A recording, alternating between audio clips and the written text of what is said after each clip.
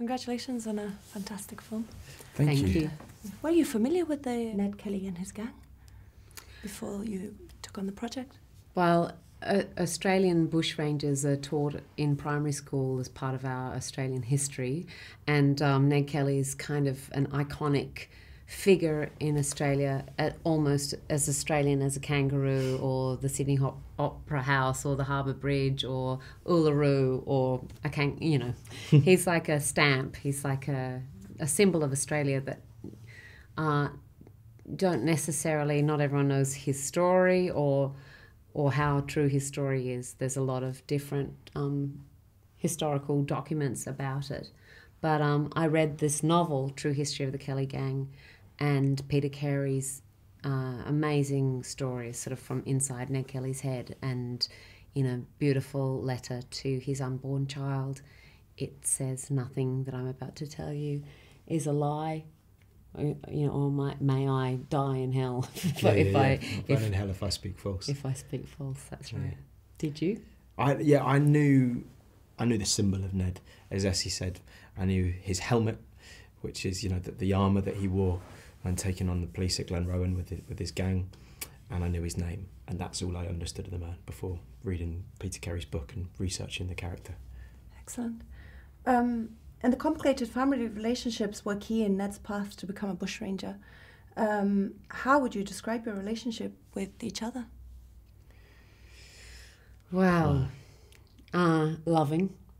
Yeah. Love. Filled with love. Ellen is a survivor. She's a woman with a husband who has grown weak because of his imprisonment and the brutality of the English police and troops upon the Kelly family. She's a mother of many children, and she's become the matriarch of the family, and she's a survivor in a very brutal world, and she's training her children how to survive. So she's quite strong.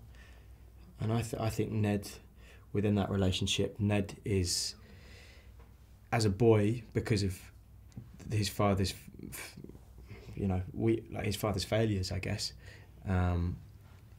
he's been made to be a man too soon, and therefore when he becomes a man, he's sort of stuck being a boy, and it's this beautiful contradiction where his mother is his everything, it's his greatest love, and then when he becomes a man, he sort of became her husband when he was a kid, and so she's everything to him, and he's sort of everything to her, and he doesn't know where he stands within that.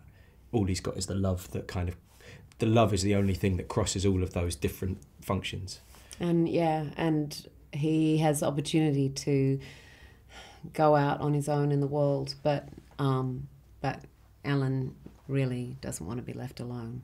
She thinks loyalty is everything. Excellent. What did you find most challenging and intriguing also about your roles? Crumbs. I find Ellen's quite a mercurial character, and I guess marrying all of her actions with her needs. It's a complicated role, but I love how layered it is and how some people might see her as evil when I think deeply she's doing the absolute best she can to give her family the best go they have in life in a very brutal world. I think for me, Ned was so many things kind of sunk into Ned over a period of time and sort of became him a little bit through the doing of it.